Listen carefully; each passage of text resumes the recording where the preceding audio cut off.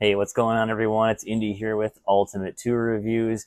So today I've got a $70 Jigsaw versus a $330 Jigsaw. Now, take that with a grain of salt a little bit here. This is the retail price of this Jigsaw. This is the Makita XVJ02. The Metabo HPT, this is the Amazon price I'm talking about here.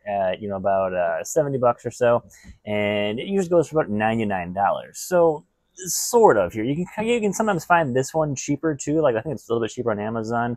I'll throw a link in the description to both of these. You want to check out the current pricing on Amazon. Metabo's changing this one on Amazon all the time. Now, my question is it worth it? I've used this one quite a bit, been very, very happy with it. My father-in-law, he's used to kind of the older style Jigsaws. He tried this thing. He's like, this thing is amazing. It's only $70 and it's absolutely incredible for a Jigsaw. And I definitely agree. I love this thing. It works phenomenal. It's super cheap, lifetime warranty. Now, moving over to the Makita, I thought, hey, he's going to absolutely love this thing. He hasn't had a chance to try this thing out just yet, but I'm hoping he definitely likes this one too. And I kind of want to say the difference between these two. What makes, a Jigsaw almost 4 times as pricey as the differences here? Now, I will say, kind of quick specs here. This one is heavier. This one has a bit more strokes per minute. That's about it. I mean, there's not like a whole lot of difference here. They both have, quick change for the, Jigsaw blades. They both have nice shoes. They both have pretty much the exact same grip. The Makita does have a button lockout, whereas the Metabo HPT has, just a kind of click switch there. And that's about it. There's not like a massive amount of stuff that's different between these two. But let's check out the weight difference here. I know the Makita is definitely heavier. 4 pounds, 5.8 ounces, and we're going to use 3 amp hour batteries for both of these because I want to make sure I matched up the batteries as close as possible. If you're using a Jigsaw, if you used Jigsaws in the past, you definitely want to use a larger batteries. I'd probably use a 5 on this, but I don't have an equivalent 5 for the Metabo.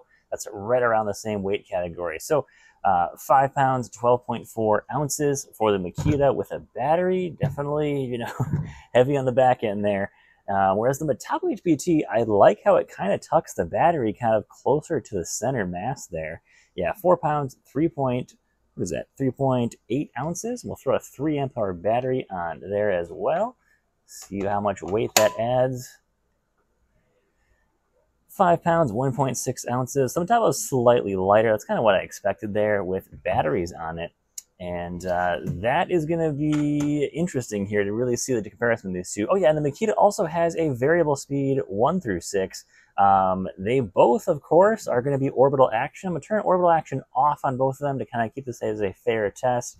And when it comes to Jigsaws, though, I'm kind of questioning how much does power really make in a test?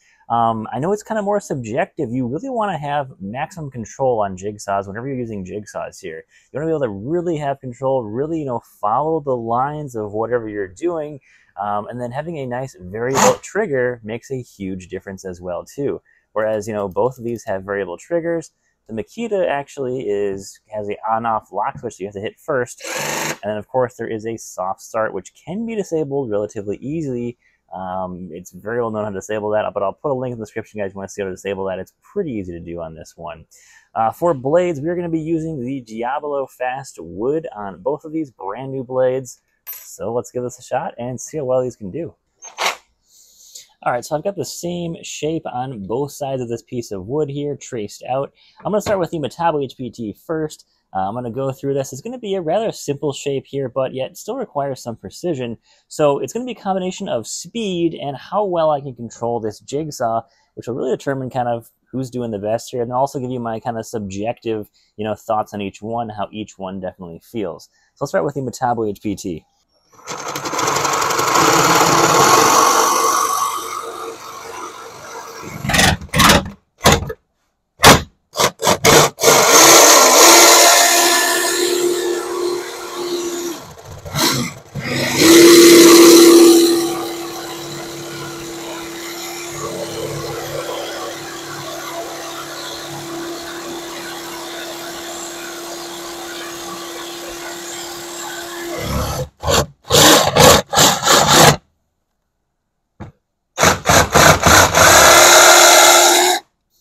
right, there we go. Let's try the Makita.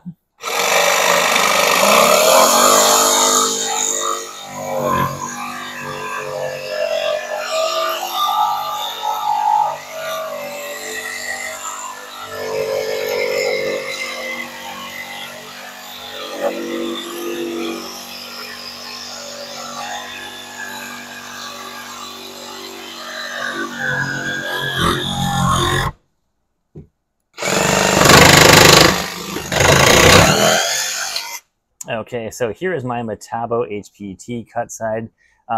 Definitely had a good amount of vibration on that cut there. You could tell I had to stop a couple of times, kind of really get it to work there. You can even see, the blades are the same on both these, but yeah, it had a little bit more pull at times. I don't know if it was kind of the angle I was pulling it at, but it definitely felt like it was working. You could definitely feel like it wasn't like, you're running out of power there, but you could definitely feel like you're pushing it to the max there.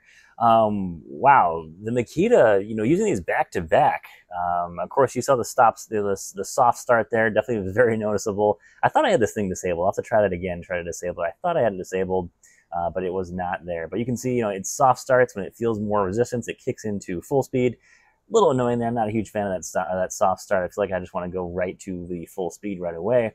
But wow, the vibration difference, night and day, just massively less vibration.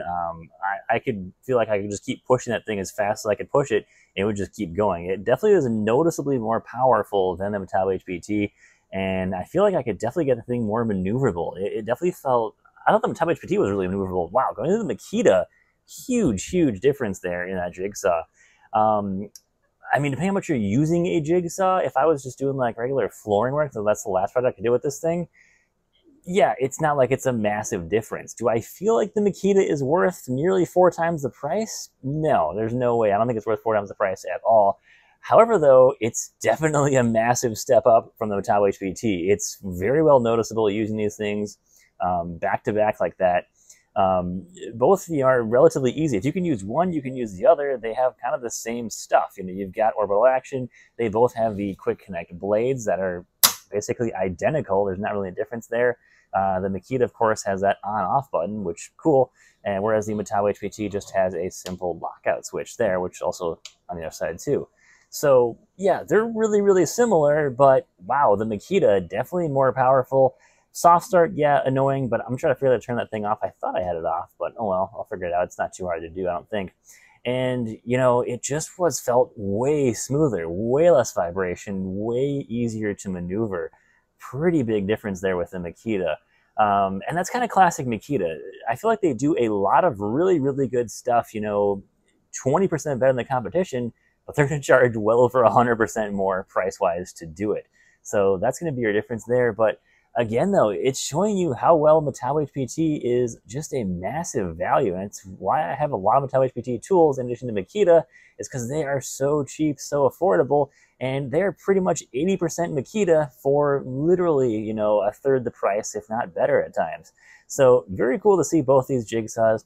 I'll put links in the description, guys, to both of them. Both are pretty cheap on Amazon, both from actually authorized retailers. I think the Makita is like 200 plus ish, somewhere around there on Amazon, whereas Metabo's I think around $70-$80 most of the time. We have seen it come down on the Prime Day stuff down to like 60, I believe, so it does get pretty cheap and well worth it, honestly. But yeah, both these Jigsaws, very cool. If I didn't mention before, I did score this actually on eBay for right around 120 bucks, and this of course is used. I didn't really want to pay the full $300 for this thing because, yeah, it's really expensive, but wow, if you can find a good deal on this thing on eBay, definitely pick it up. This thing is a monster and really blown away. I will say I have used the Makita 12-volt Jigsaw in the past, which actually worked fine. The big problem with that Jigsaw, though, is it burns through those 12-volt batteries like crazy. I feel like you get like 3-4 feet of material, and you got to replace a 2-amp better already. I think I was going through, I did a little project where I was putting in some beadboard, and man, I was going through like a battery every 20 minutes with that little tool. It's just crazy how well that thing worked, but it burns through batteries like crazy. Where these bigger ones, 18-volt tools, you don't have much of an issue there. You got plenty more batteries if you got those batteries, and of course they have a lot more juice in them as well too. So, at the end of the day, Metabo HPT, phenomenal value, but Makita, wow, night and day difference, much smoother, much more powerful, and yeah, love it, but don't love the price. There, that's what I'll say about that. So guys, thanks for watching. Take care. Have a great day, and stay safe out there.